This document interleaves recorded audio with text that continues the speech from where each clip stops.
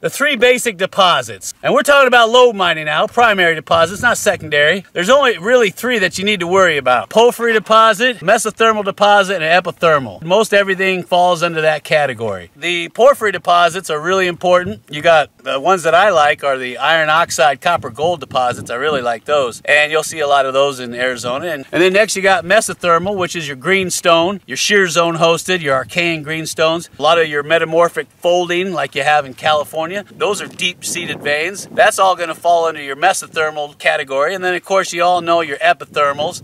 A lot of that's going to be shallow and next to a heat source, usually volcanic in nature. You see them a lot in Nevada. You got what's called back arc basin assemblages. And what will happen is you'll have these hot springs bringing this water up. Now, gold isn't soluble in just plain old water. It has to, like I said, it has to be in something that will dissolve it. And that's usually a chlorine base, like a brine solution, really salty, nasty stuff, or a sulfur complex, like you have a lot of these high sulfidation zones. In your epithermals, you're going to get a lot of these vents that come out around these volcanoes. Remember I told you the magic number, which is 1, 3, 7, and 21. Those are the miles that you need to look at when you're looking on a topo map from most of these volcanic cones and shields and things like that. That's where you're going to find a lot of this mineralization. And that's why I always tell people, if you're looking for epithermals, look for low sulfidation, you're going to find your chunkier gold. And you got to remember, when you're working with geology, that everything didn't happen at one time. I mean, some of this stuff happened 3.5 million years ago. I mean, I got a whole bunch of basement rock underneath me right now. That's from the Precambrian time period. And then I got all this tertiary volcanics around here that happened maybe 10,000 years ago, or maybe a little later. On top here, I've got a lot of this andesite, which is a volcanic, and then I got basement rocks underneath here of granitic gneiss, and I've also got some granodiorite down there too.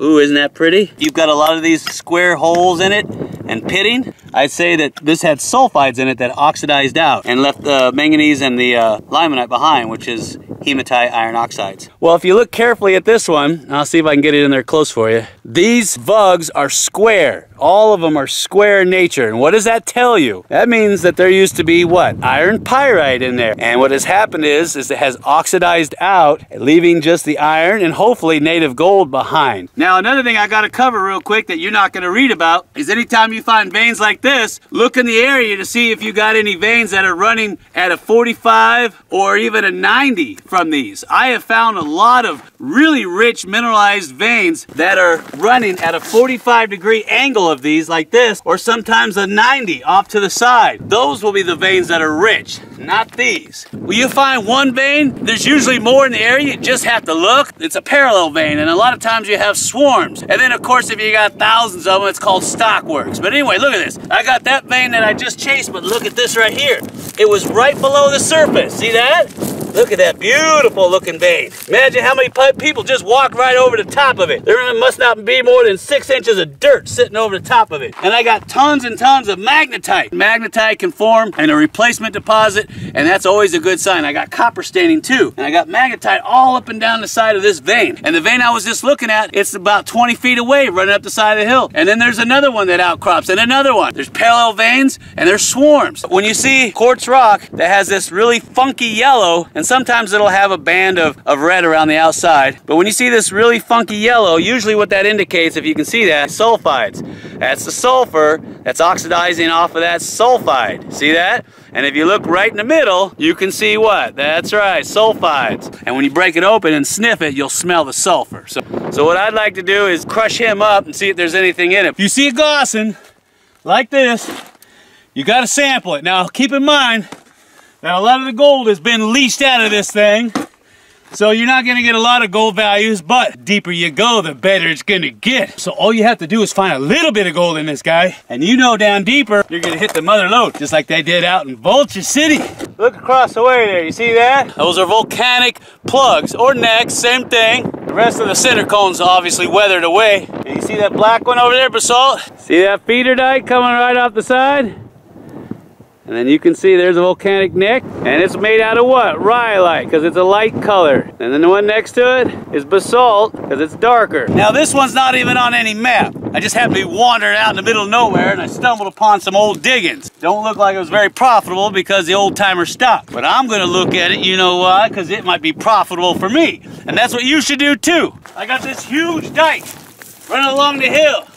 and you see where it was exposed? You see all that manganese oxide on the outside? Then you get down in here where it hasn't been weathered so much. Ooh, and you can see the mineralization in there. See all that mineralization? And if you get a good look at this, you'll see what? Sulfides in the mix. That's why it's always important to look for these outcroppings. You'll have quartz outcroppings and rhyolitic outcroppings. So you got to look at them, especially where old timers have been digging. Now, I already saw sulfides in the mix. I already broke a chunk off and used my jeweler's loop. And there's sulfides all through there. And I could tell too, just by looking at some of this rock, that it's sulfide. There's a good example right there. See that? See all the red hematite, iron oxide. Then you got the yellows where the sulfur's oxidizing out. That's a dead giveaway right there. That's sulfides. You break it open, it'll smell like sulfur. And that's like I told you, sometimes gold rides in sulfides, right? And this is what you should do too, is look for these little prospect pits that aren't in any maps. You go out and you prospect and you look around, you put them on your maps. It's important. Why? Because if you happen to stumble upon bonanza type vein structure in the epithermal, remember low sulfidation, not high sulfidation, I'm gonna check his high grade, low grade piles. They're all over the place here. Now I'm gonna pull samples from that, and then I'm gonna sample across the vein like I told you. Now take a look at this. I don't advocate getting close to these collars. This is a collar.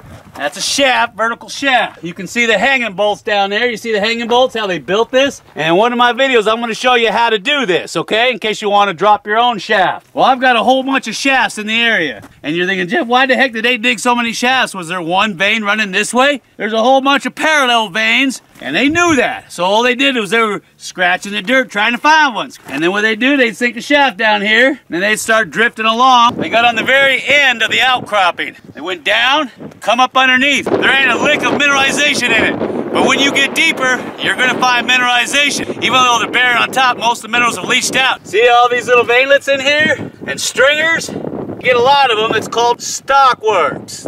It's when they just scatter throughout the whole rock. Now this is a fissure-filled vein system.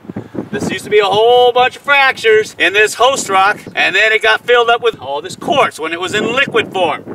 And it's solidified. And you can see it's all leached of any minerals it's got. See that? That's andesite. And what is andesite? It's an intermediate. It's extrusive as well. Came up real fast, cooled quickly, fine grain. Its parent rock is what? It's diorite. Now it can come in all host of different colors. This one's green. I found a lot of gold in andesite that's got green in it. Now look at this. What's this? Looks like rhyolite to me. You can have sulfides and gold in this stuff. It's from granite. Granite's intrusive. Cools inside the earth. This stuff comes up fast, so it's fine grain. It's felsic, which means it's got what? A lot of feldspar, a lot of silica in it. And intermediates, like your andesite, and your mafics, like your basalt. Mafic meaning what? Magnesium and iron. And then, of course, you got ultramafics.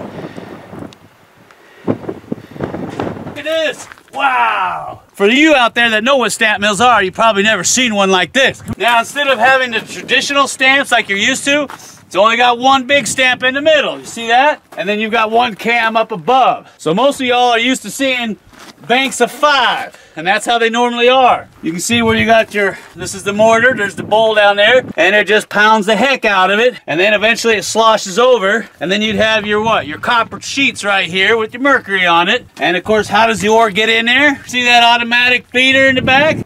Ore sitting in the back of this ore chute right here. You see that? And then right here you got your gear mechanism, and then down here is the feeder trough and the plate that feeds to the back that goes into the very back of the stamp mill. Now the way it works is every time this stamp goes up and down, it hits what? This little guy right here. This little fork. See that? And the fork goes up and down every time this stamp goes up and down. And as it does so, this whole mechanism on this T-bar is connected to this guy right here. And it advances that gear 1 notch every time that stamp goes up and down. As it does so, it turns this. The ore sitting in here comes through this little feeder. Chunk. This whole plate's rotating, remember now, because it's connected to this. And it comes out. Chunk, chunk, chunk, chunk, chunk, chunk, chunk, chunk. And down inside it goes, son of Jim, to get crushed. All right, so you got 3 different types of deposits. You got alluvial, which is this. You got eluvial, which is basically lode gold that's broken off from the host vein and traveled down the hill. And then you have residual, which is basically the lode that's broken free and it's still sitting there. That has all that juicy gold in it. And you got 2 different types of gold. You got placer, which is secondary, and you got lode, which is primary. Look at that. Isn't that pretty? And look at all this nice material in there. See that? You can see where they were chasing the heck out of this. Little stringers of quartz, see that? See all this clayous material, see the quartz in there? And then here, look at this. Oh, that's pretty looking stuff, look at that. You got quartz, you got hematites in there, probably replacing magnetite. You got a little bit of sulfides in there, and you got free mill gold. That's how you do it. You crush it up as fine as possible, soak it in a weak solution of sodium cyanide. The cyanide becomes pregnated with gold, and then you either add zinc, or in today's world, you use activated carbon. That is some good looking schist. Looks like mica schist. Sometimes you get some chloride in there too. And remember I told you about that. That's a really important part of the mix. And you can see where this was in the contact zone right here. See how nice and slick that is? I got rhyolite plugs all over the place. I got basalt plugs all over the place. I got a whole bunch of rhyolitic tuff that forms this whole section in the back here. That right there is brecciated rhyolite. It comes in a whole assortment of colors. You can see where it's sitting up against the wall rock right there, probably the hanging wall. It's usually a dike. It can be also come out some of these volcanic vents. And then when it cools and the surrounding cone is worn away, it leaves a plug there. So anyway, this is brecciated rhyolite because, as you can see, it's got what? All these little tiny broken pieces in there, all cemented together with this. Anyway, I just thought you'd get a kick out of this because it actually had the smooth side where it was coming up through a fissure. And that's how dikes form. Usually there's a fissure and then you have some type of intrusive granite that comes up really, really fast. And as it comes up to the surface,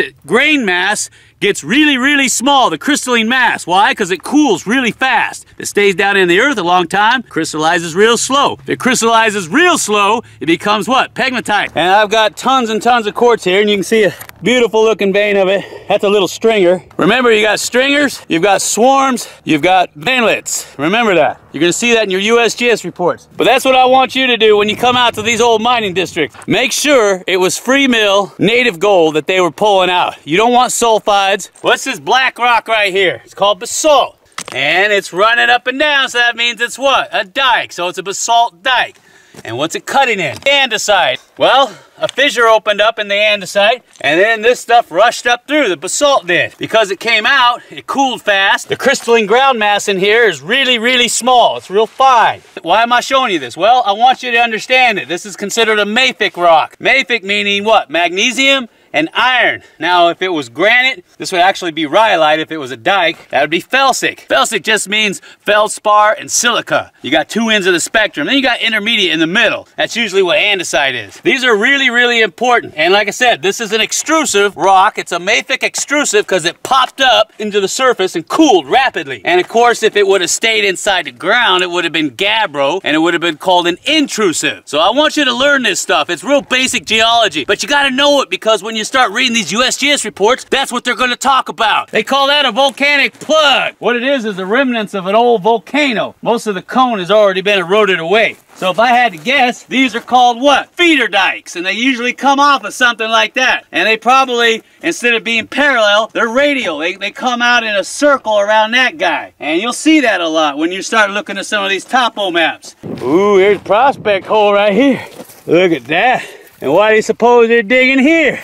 Well, it's simple. There's a contact zone right here. See that? So you have this hydrothermally altered hanging wall, and then you got this andesite free right here. You see that? This has been hydrothermally altered. Looks like propylite. You can see it right there too. It's really good. See how it's been altered red? Well, a lot of times in these contact zones here, you can have what? Mineralization formed there that would have gold in it.